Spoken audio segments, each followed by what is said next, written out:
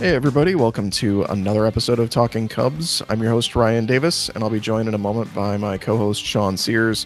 We are doing another player preview for one of our guys in the starting rotation.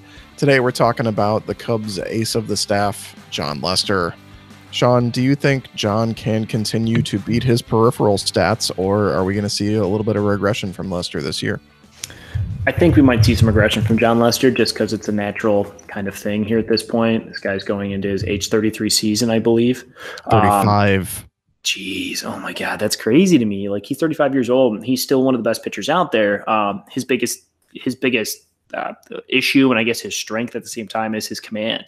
If Jon Lester's commanding his pitches and able to hit the corners and get ahead of batters, he should have no problem getting them out. It's just that when he's not hitting his spots and when he can't necessarily get that pitch on the corner or on the black, he does run into some issues just because he's not missing as many bats. And we've seen it over the last couple of years. The peripheral stats last year were really telling, even though he won to the All-Star game.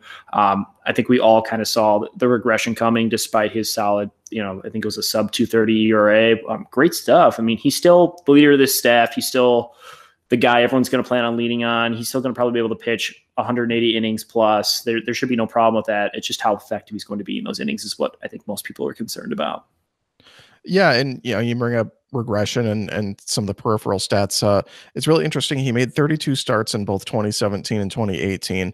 His innings totals for each season really close. 180 and 2/3 in 2017, 181 and 2/3 in 2018. So you can really compare the outside numbers from that because they're so similar. 2017, he walked 60 batters. 2018, he walked 64. 2017, he struck out 180. In 2018, he only struck out 149. And yet in 2017, his ERA was 4.33.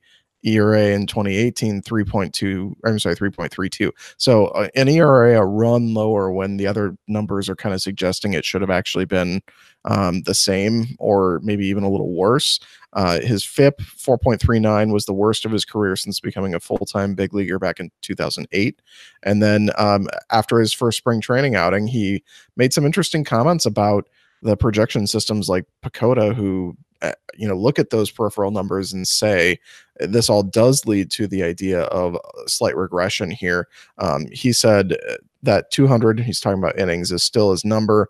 I did one or two things last year I try to do every year: make every start and pitch 200 innings. I made every start. Now I just have to get those innings up. I don't care if it's hit to the warning track or if someone makes a diving catch and out is an out. I'm sure you can go back to Hall of Fame pitchers and break down barrel rates and hard contact and FIP and all that other stuff. But at the end of the year, 18-6, which was his record, and 3.30 ERA is still pretty good. Yeah, there are some interesting points in there. I see it from both angles. I actually wrote for Forbes after these comments came out that there's a case to be made that Jon Lester, with a few more good years, could be a Hall of Fame pitcher. And I laid out the case for and against in that story, which we can link in the description if you're interested in reading. But back to the original point, is he the guy who just continues to defy the peripherals and put up the good numbers despite the FIP and all the other things that you might get concerned about? I mean, if there ever were a guy, Jon Lester maybe fits that profile. He's a smart pitcher and he trusts himself. He's got a ton of confidence. And I feel like that's the type of moxie, maybe, I guess, if you want to put a word on it, that you needed to be a successful pitcher. That being said, too, you got to miss some bats at some point. Like, that's got to happen. And if you continuously struggle at doing so and your only way to kind of be effective is get ahead of batters, eventually people are going to get on top of you at some point. They're going to expect a fastball in the outside corner and, be ready for that. And that's where kind of Jon Lester has to make sure that he's, in a way, playing that game too with that pitcher. So obviously he could talk to his friend Kyle Hendricks. He's an expert at that. I'm sure Jon Lester probably has more to share with Kyle than he does vice versa. But he's got the gamer's mentality that I think is going to allow him to stay competitive as long as he truly can keep his body together, stay healthy. I was very flip-floppy on Jon Lester at the beginning last season when he had that first rough outing against the Marlins. He didn't seem to find the zone. It didn't seem like he was having a ton of pitches go his way. I was just kind of like, is this how the rest of the season might go. And obviously, he had one of his better seasons as a Cub, despite all these things. So at this point, he's already been proving that he is that guy. So it'd be crazy to kind of go against it at this point. Yeah, I mean, I totally agree with that. It's hard to just say, well, the numbers say he's going to regress, so he's definitely going to. I don't think at this point, given what we've seen from him, that either of us could go there.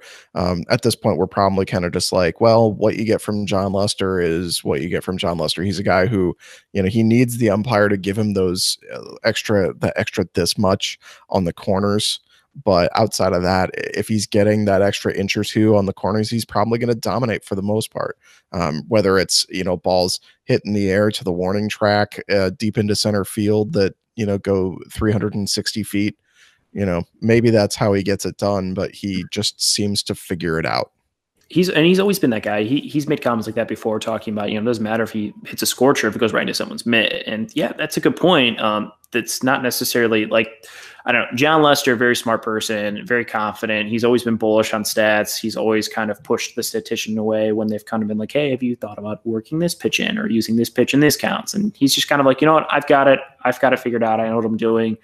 At some point you kind of have to be like, you know what? Yeah, maybe he does. So what do you guys think about Jon Lester? Is he going to regress like the peripherals and the projections say he should, or is he going to be just basically the guy he's been since signing with the Cubs 4 years ago?